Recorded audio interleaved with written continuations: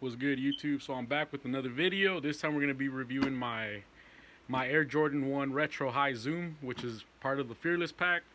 That's the shoe right there. So this is the shoe. Here's the box. I got them about a while back. They were sitting on shelves. A lot of people didn't like them. As you can see why. The reflective is just overkill. Here's some more pictures.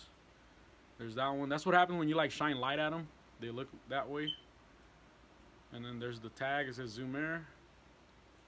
Little code on the side with the little thing that says Zoom. And that's what they look like when, you know, that's what caught my attention when they were black. But yeah, I ended up customizing these. There's the picture. So here's the box. It's just a normal Jordan 1 box, red. You pull out the shoes. That's the inside. It came with red laces, green laces. I think black ones too.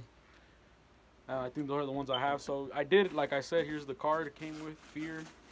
On the other side it says, limits like fear are often just an illusion. And I customized these, like I said. Boom, there's one. I'm not done yet. Here's the other one. I turned them into like a BRED 1. And put all the stuff back in there. These are authentic. Got them at Shoe Palace. Alright, so boom, there they are. I made them into a BRED 1. I still need to fix this. I need to touch up here and there. I need to fix this because, yeah, I didn't do that right. That's the bottom. See, as you can see, like the picture. So there's no such thing as a BRED Zoom 1. So I decided to make one. That's the front. I do wear these. They crease up bad, man, because of the material they're made out of. There's the other one. Yeah, but these are probably my favorite looking ones. Like I said, I'm not done. I still need to touch up a lot. I just did a little quick. There's the zoom tag right there. I need to fix this one and the other one. That's the back. And then there's the inside. The tongue on these is different. It has a bunch of little holes in it. It's made out of the same material as this.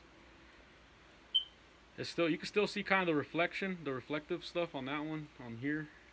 So I need to fix it, like I said. But yeah, if Jordan brand ever comes up with a shoe like this, man, that'll be amazing. With the see-through bottoms, I believe it has Zoom Air on both front and back. I can feel it when I'm walking in them. But yeah, that's the shoe, man. Hope you guys like it. I did customize it.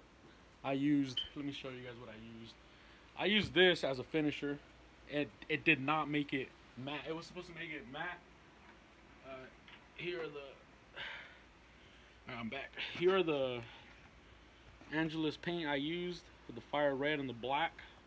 And then I have the white one that I did to do the bottom part. But yeah, man. Hope you guys like this video. I just thought it was a nice little custom, you know, because there's no such thing as this yet. I better get royalties if there is. No, I'm just kidding. But yeah, hope you guys enjoy. Drop a like, subscribe, and I'll be posting more shoes.